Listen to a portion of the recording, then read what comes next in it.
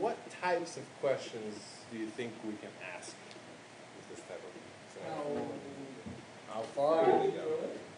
How high? How long? How high? What else? Time. Time. Time in the air.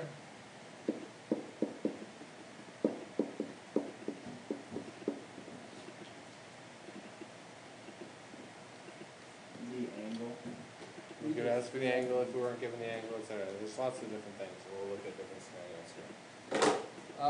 What do you want to solve for first? What might be the most useful thing? Delta D. Which How one? far is It's the two. The X and the Y. no time? Time. Time is always going to be the most useful thing in any of these problems. If you're not given time, you probably want to try to solve for it first. So let's try to figure out how long this thing was going to be in the air.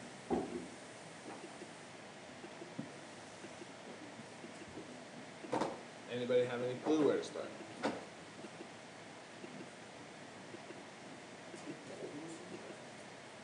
I'll take that as a no. No. Of course you're good. Let's write down what we know. First of all, we have two directions. We have the x and the y direction. We'll start with the y direction. Same part.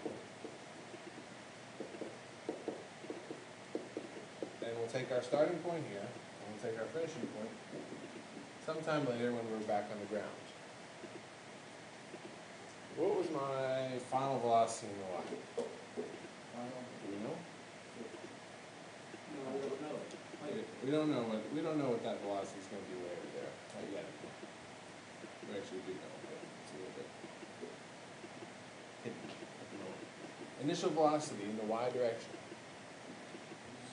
50 meters. Now it's 50 in the y direction.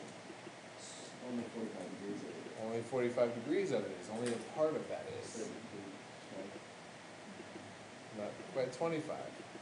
So 50 degrees would be What's So we have 50 degrees at some angle here, and we want to find out how much it's actually going up. Something you can solve?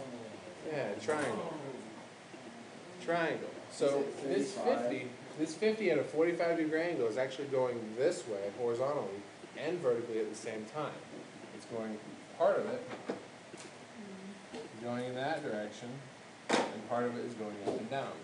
So for the first part here, the initial velocity in the y, we need to solve for the vertical component, or what we refer to as a component.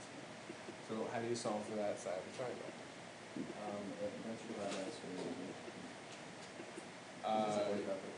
use sine, cosine. Use sine and cosine. Yeah, there's probably some 45, 45, 90 rule that you can apply here, but I can't remember what it is. So we'll just use sine and cosine. So I'm solving for the y over here. What? We use opposite. Cosine. The opposite. Opposite hypotenuse. The opposite and the hypotenuse. So that would be sine of my degree. So the sine of my angle is going to be equal to the opposite side of my hypotenuse. So the hypotenuse times the sine of my angle is going to equal my opposite side. I would get this concept, hypotenuse times the angle, in your head. So this is going to be 50, which is the hypotenuse, meters per second, times the sine of 45 degrees. So what do you think this side's going to be? Cosine times 45 times cosine. Right, it's going to be 50 meters per second times the cosine of 45 degrees. What's 50 cosine 45? Root 2 over 2. Times 50. 35.35. 35.35.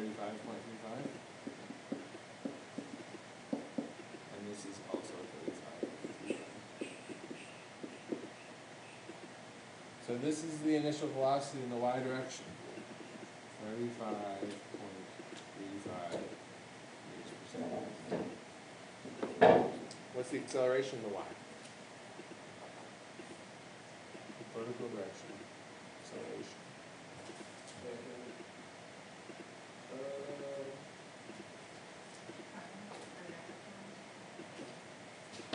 Yes, -10. Gravity. Gravity acts up and down. it is a y component.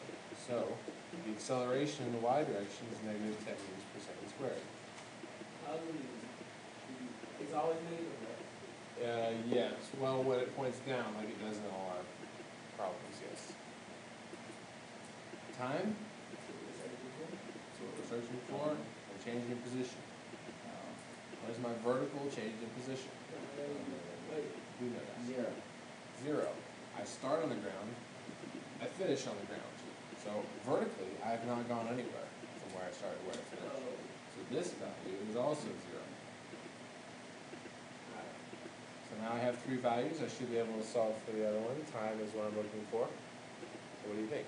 Delta B BIC plus half A T squared. Very good. And plug in our values. Change in D is 0. Initial velocity is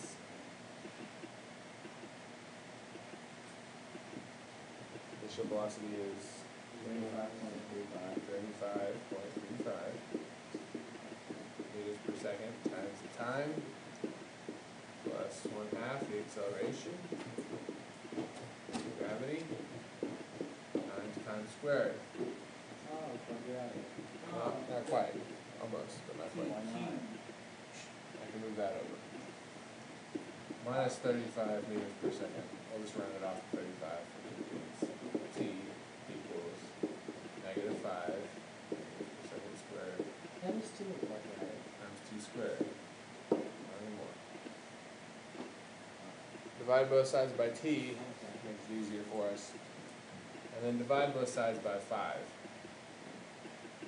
It's 7 seconds. Equals to t. Now you may very well get quadratics in this, so you can't be afraid of those things.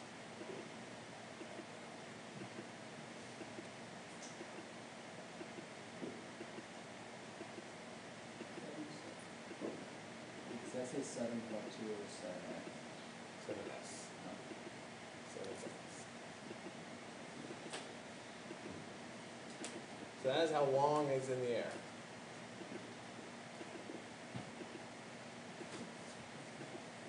Now can we solve for final velocity in the y direction? That's possible. I think it's more than possible. I know 7 seconds now. I've got 4 out of the 5 variables I could probably solve for. The final. Yeah, we do final. This is equal to BI plus Final velocity is initial velocity in the y still. Plus the acceleration in the y. negative 9.8 10 times 7.2. 7. 7 seconds. 7 seconds. 7.2. I rounded these off. That's why. And I'll round this one off, so it's negative 35. Oops, sorry.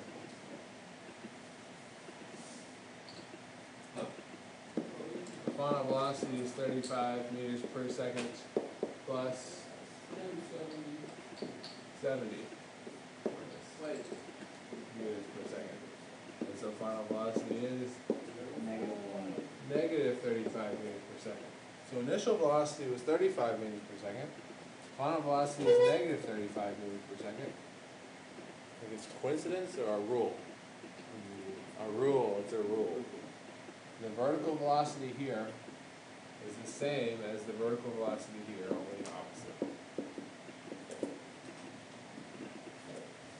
You can use that to help you solve problems. Initial is the same as final. In the y value. In the y values, they're opposite. And this is true anywhere along here. So if you know that the velocity here is up at 10 meters per second, at the same height, what is it? Negative Down at 10 meters per second. That is only true in y velocity.